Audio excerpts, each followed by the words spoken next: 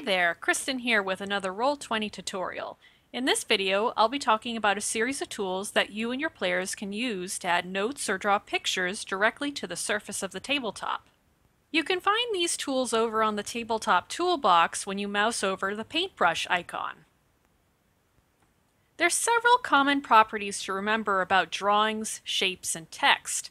First is that doodles ignore grid snapping while moving, scaling, or rotating. The second is that you can alter the appearance of drawings or text at any point in time, not just during their creation. For drawings, you can change the line color, the fill color, and the line weight, and in the case of text, you can alter the font type, font size, and color.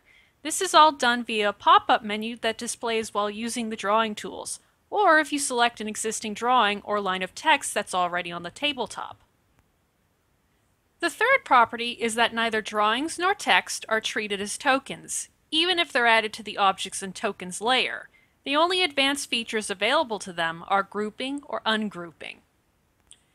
The Shape tool is for drawing squares, rectangles, circles, and ellipses. The default shape is set to rectangles, so if you want to draw a circle or an ellipse, hold down the Alt key before you begin to draw.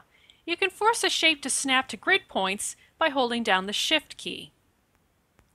The Freehand Tool allows you to draw organic lines and non-geometric shapes. Unlike the other two available drawing tools, you can't snap to the grid while drawing with the Freehand Tool. It's best to use the Freehand Tool when you want flowing illustrations like rivers, trees, and scary Cthulhian tentacles. The Polygon Line tool draws lines and shapes by connecting points tapped out on the tabletop. This tool is ideal if you need to draw complicated shapes that require a degree of accuracy or rigidity, like a catacomb wall or a church's rooftop. To draw with the Polygon Line tool, first click on the tabletop where you'd like to start your drawing. Next, click to where the next point in the polygon or line should be. You continue this process until you've completed what you've wanted to draw. A right click or hitting the Escape key will finish the drawing. If you tap very close to the initial draw point, the polygon will auto-close. If you find you've made a mistake partway into your drawing, a Control or Command Z will undo each consecutive segment you drew. Holding down the Shift key while drawing will force the segment points to snap to the grid.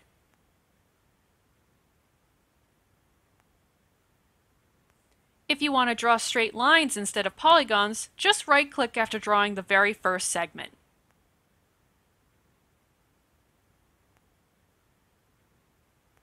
You can add text to the tabletop with the Text tool. Unlike doodles, items of text will snap to the grid from the bottom edge of a block of text. You can ignore snapping by holding the Alt key down while you move or rotate.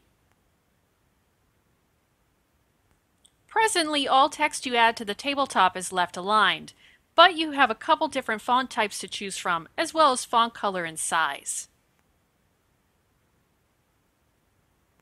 You can delete individual drawn or typed elements by selecting them and hitting either the Delete or Backspace key.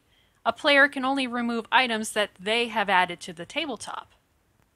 The GM can delete all doodles and type off the board all at once by clicking on the Clear Drawings option.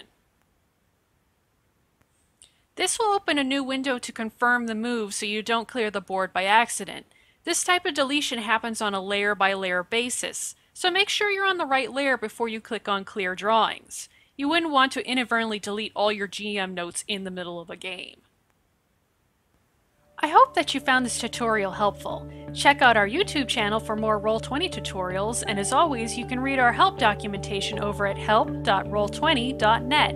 If you have any further questions on how to use our virtual tabletop, visit the official Roll20 forums. Happy gaming!